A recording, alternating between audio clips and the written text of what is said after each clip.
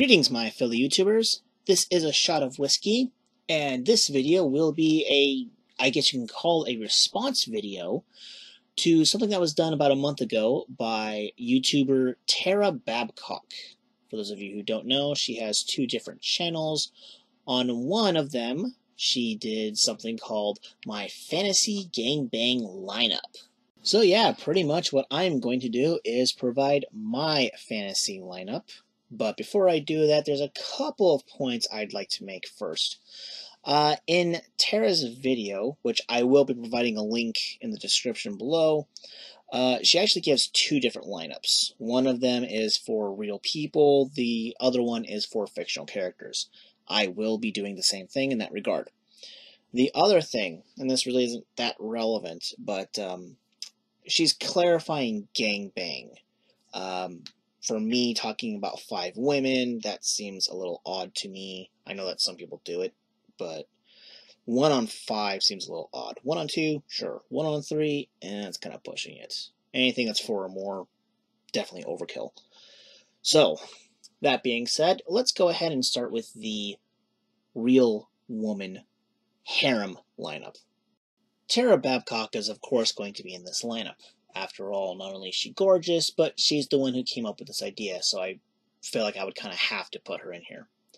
But that being said, on her channel, she does have interesting talking points, as you can see here. And on her first channel, she does gaming. She's a gamer chick. She's more of a nerd than I am, which honestly isn't really that hard of a stretch. Oh, by the way, did I forget to mention that she's gorgeous? Now, that being said, she will also talk about things that we can relate to that aren't about games or about sex, such as social justice related issues, and I guess you can also say feminist related issues, and, to be entirely honest, she also has a really cute cat. I love her cat related videos, not gonna lie. The next one on my list should be obvious if you've been associated with my channel long enough, and that is Tessa Fowler. This beautiful redhead gal has a knockout body along with a beautiful face and, of course, red hair, which, let's face it, just about all of us like redhead chicks. She's also funny. I've seen enough of her videos as well as pictures to see that she's got a sense of humor. Also, like Tara, Tessa is a nerd. She will often cosplay as various comic book characters, like Black Cat you see here. She's also done other stuff too. Oh, and did I forget to mention her goods? Goodness, I love it. Now, there's actually something interesting about Tessa as well, which is how I found out about her is I was looking for some image ideas for Wonder Woman for a poster I was going to be doing at the university that I went to. And in the process, I found Tessa Fowler. It sent her to a link for Wonder Woman pictures, which I didn't think to grab for this, but whatever. In any case, when I first saw her, I was like, oh my goodness, she looks exactly like how I imagined the main character for the novel that I'm writing. With the exception of the breasts, they weren't that big. But as for the character herself, her personality-wise, she's a mix between Deadpool and Lena Inverse from Slayers. And it's set in a fantasy world kind of like Game of Thrones, but definitely a hell of a lot different. So, but yeah, so anyways, Tessa has that special place in my heart because she looks like the main character for my novel. So for the rest of the gals, I decided to keep them as their own separate categories, might as well. So focusing on chicks involved with sports, I decided to go with WWE superstar Becky Lynch. Don't give me that wrestling is fake crap. Okay, I don't care. It's close enough. But, so what is it that I like about Becky Lynch? Well, she's got great fashion sense, and it complements her figure usually. She's also one of the few women in the company right now that I would genuinely say is a badass. I think she was a great champion, by the way. See, that belt looks pretty good on her, I think. And I will say that I think she's the victim, well, one of the many victims, of really terrible script writing. I mean, the idea that she lost the title to Alexa Bliss, unquestionably one of the worst women's champions in the past 18 years, and for those of you who are wrestling fans, maybe you'll know who I'm talking about. But, yeah, I hope to see them do better things with her in the near future, because she's talented and she's hot. Alright, so for the next celebrity I'm going to focus on, she will be an actress, and her name is Kat Dennings. Yes, I would totally love to break into that girl. So, she is pretty damn funny in my opinion, and yes, she, like some actresses, use her sex appeal as the joke, which I'm totally fine with, even though her most known show, Two Broke Girls, is absolute trash. At the very least, looking at her is worth some of the agony. But hey, you know what? It all pays out in the end, because apparently she knows Thor. Not as well as her best friend, but whatever. Close enough. The final celebrity that I wanted to do for this is a musician. And to be entirely honest, I was really torn between two individuals. So I'm going to tell you who both of them are and who the eventual winner is. One of them is Manuela Crawler, and the other one is Lizzie Hale. Manuela, for one album, was the lead singer for a band called Exandria, and I freaking love her voice. Totally fell in love. In fact, here's an example of why I love her voice.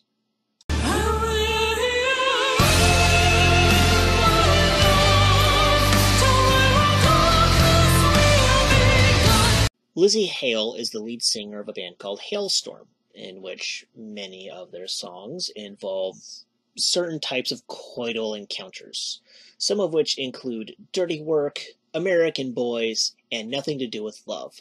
They also did a cover album which included their own version of Lady Gaga's hit Bad Romance, which I think is a hell of a lot better. Here, just take a listen.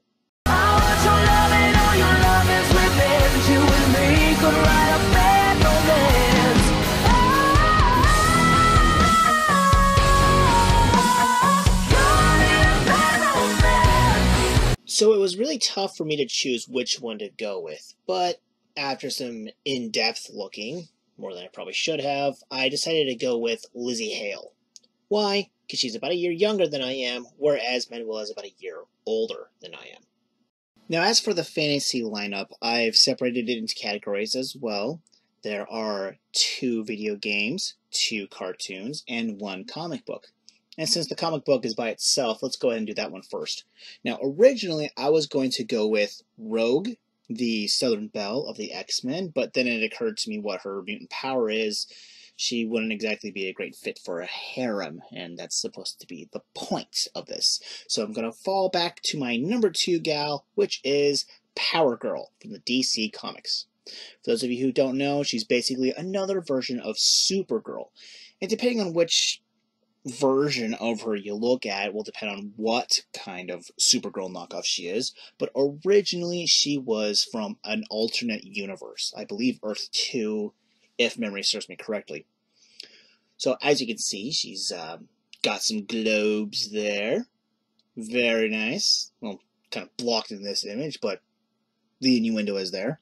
She also has no problem in admitting that they are a benefit to her in many ways, and sometimes she has to be reminded of it by somebody else.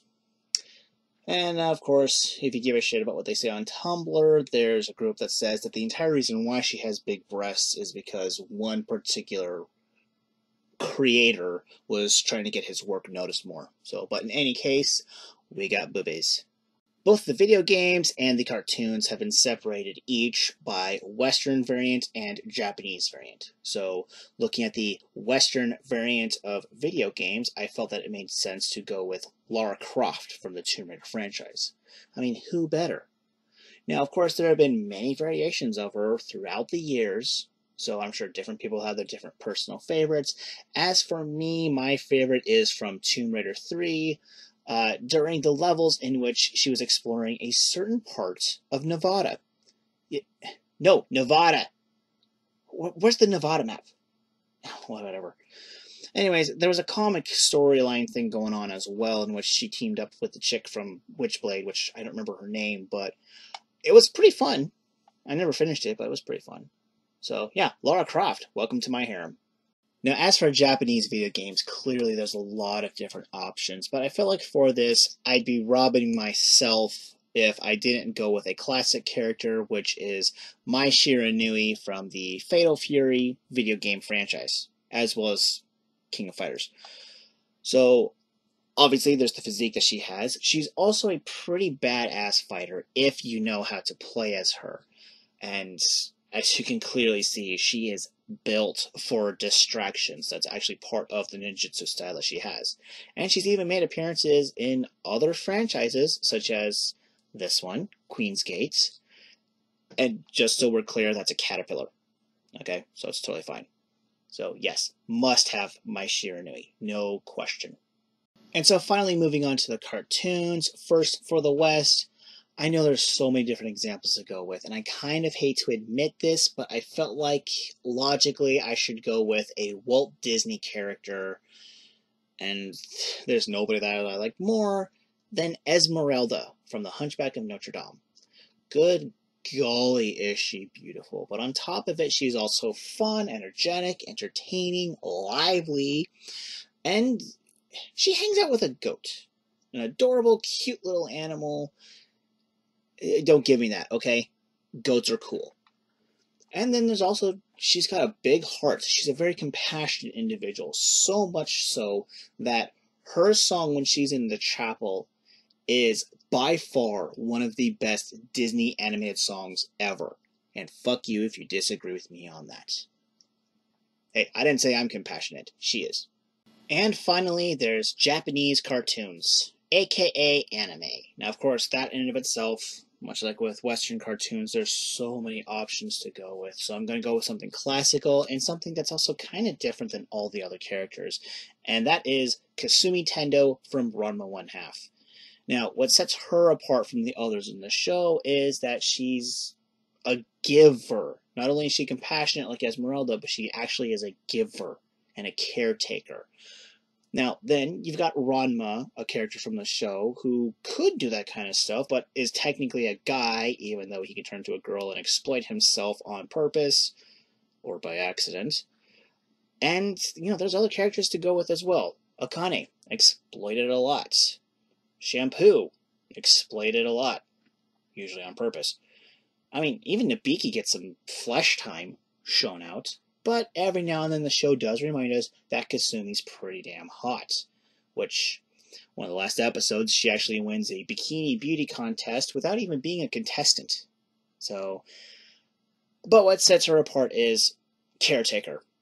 I need a woman in my harem to be able to make me some food. So, there we go. Kasumi Tendo, come on down.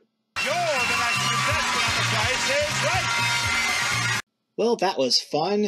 Who knows, maybe this will start a trend, though I kind of doubt it. But in the meantime, I'm going to go and do something kind of unrelated to this topic. Don't judge me.